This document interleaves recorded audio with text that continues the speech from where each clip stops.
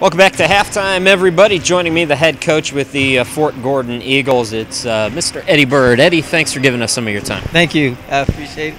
So tell me a little bit about Fort Gordon. You know, it surprised me coming here for the first time. It's my first time on a military base, and I don't know. I was just emailing my dad, who served, and I was telling him I don't know what I was expecting, but it's really like a little city, isn't it? Yes, it's one thing about most of your military bases, they are self-contained. It is built that way so that you don't have to go outside for basically anything, just in case it's like a lockdown. It's gated. You got the security checks to get in, and it's like a small city within itself. Yeah, it really is. I guess I was expecting something like Gomer Pyle, or I don't know what. I'm just a dumb guy, Eddie. Don't take you that location where they got those old buildings still up now. Yes. So tell me a little bit about you. Have you always been here, or? Oh no, I recently retired last year. I served 25 years in the service, 5 in the Marines and 20 in the Army. I've been all over the world basically. This was my last duty station. I called it. Made it my home. I was stationed here for about 6 years altogether throughout my career, and so it's close. I'm from South Carolina, McConnell, South Carolina, up in the Rock Hill, York County area. So it's 2 hours away, so I was able to stay close to family. Tell me a little bit about Fort Gordon, since you spent some years here. What is the specialty? What are you guys known for? Or? Fort Gordon is the Army Signal Command. This is where every signal soldier, signal officers come in to get what we call their qualifications. We're the site now for the Cyber Command, and we have the NSA here also. So IT, the military IT is one of the major commands is here at Fort Gordon. So Fort Gordon, really, I mean, you know, you look back 25 years, you said you've served, and I mean, I know things have changed quite a bit since then, and you know, you look at things like the military is doing now with the way they took out Obama, or the way they took out Obama. Oh, that's gonna get me some Twitter comments. Oh, the way they took out Osama bin Laden. Oh, I can just see it right now. But it is going more tech. Oh, this is the tech central for the military here. You got to understand, a lot of bases, major command bases, right?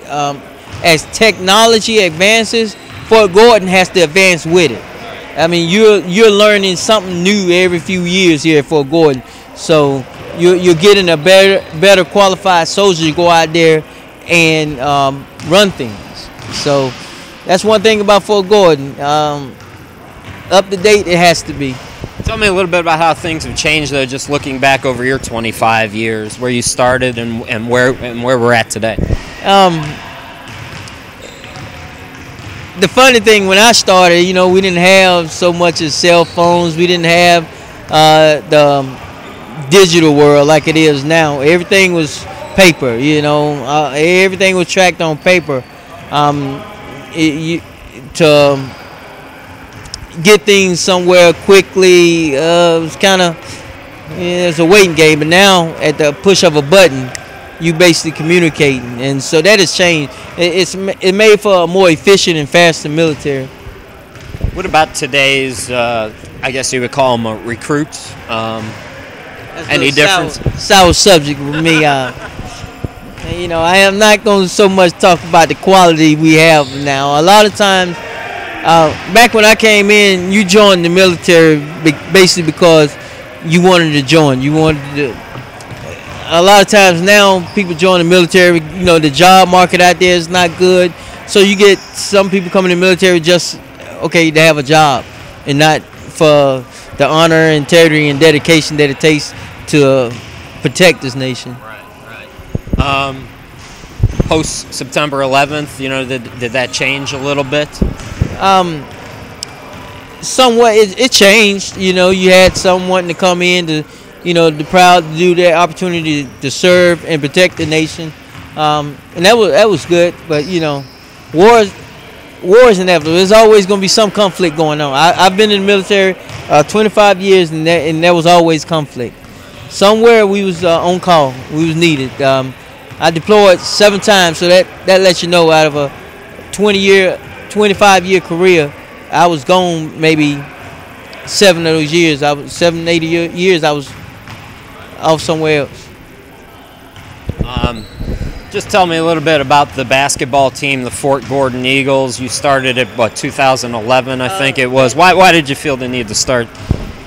I've been playing military sports my whole career. Up at the high levels of military ball, and I came here. Everybody always say, back in the day when we used to have varsity teams, post teams, we call post teams. Why we don't have it? Why we don't have it? Well, why don't we? We have to show the base that we can do it. So I started the basketball club, kind of what sort of a post team, and we succeeded. We had success. We won a lot, and so then the base came on board to support us, and it's been up ever since. And it's given us opportunities like to participate in the ECBL because of that. For those people who don't know, Fort Gordon is part of the military conference as well. So there's a whole organization now. Yes. Now, did that spring from what you started here, or was it already in the CMAC is what it calls Southeastern Military Athletic Conference was already in place, but they didn't have Army teams too much. So Fort Benning joined the league a year before us, and then we joined the league, and it kind of brought diversity to the because mostly it was Air Force and maybe Navy teams, and now we got the Army teams in it. And up north, you got more diversity teams up in the D.C. area. Yeah, right. You got they have a lot of base teams up there, but they play each other. Here, we don't have, like in D.C. you got about 5 bases within a 10-mile radius. Here it's different. We got maybe 2 hours, 3 hours travel to get to a game. I would think good for player morale. I talked a little bit about it the game that I did in North Carolina, the first game, and it's good for morale. It's good to keep these guys active and in shape and ready to go. I would assume that those are some of the benefits to it. Oh yeah, it's to be on the team, you got to be in physical shape. You got to be, we have requirements, annual biannual requirements of PT tests, and a soldier can't play on the team if he's not to the standard of the Army standard. So they gonna maintain the physical condition part of it. I'm retired now, so I get a pass on that. Well, Eddie, listen, thanks a lot for giving us some of your time. Thank you for your service as well. And Mr. President, look, I'm sorry, man. Keep your drones, drones away from my house. Leave him out of it. We'll slide over here now. We got to go, everybody. We'll take a break, and then we'll come back and bring in the second half if I haven't been put in jail by then.